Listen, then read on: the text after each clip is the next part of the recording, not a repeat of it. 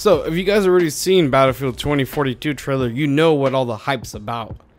I am such a big Battlefield fanboy. I am just excited for anything that's going to come out. Yes, I do know we need to see more gameplay, see how everything runs, see if it's going to be the game we want it to be. Who knows? But I do know for one thing, I can't wait to be like Spider-Man. And I'm serious, like, I want to be Spider-Man in this game so bad. There goes the Spider-Man. Now, let me tell you something about myself. I saw this and I instantly wanted to pre-order Battlefield 2042 just because of this gameplay reveal. That's how much of a fanboy I am of Battlefield games, to the point that I don't even care if it's bad or good. I'm just gonna buy it. I do understand that I need to wait for some type of more gameplay so we can see.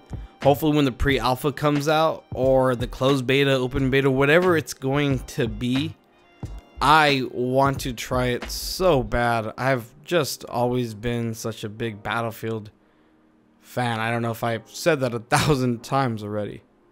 But, ladies and gentlemen, if you did enjoy this little bit, these are literally just my thoughts on the game. As you can tell, I'm just a really big fan of it.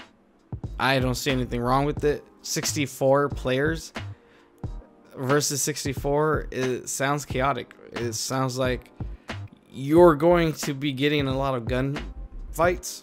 You're going to be able to put a C4 in a Warhog and just go into a lobby and get 4 or 5 kills. You're able to get out of a jet. It's why I like Battlefield. You can make amazing moments in Battlefield.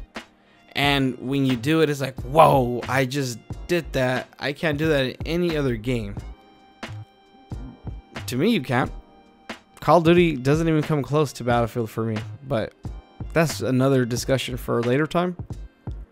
Ladies and gentlemen, if you did enjoy this little video, please like and subscribe. Probably not. This is so random for me to do. It's just, I enjoy Battlefield and I can't wait for it.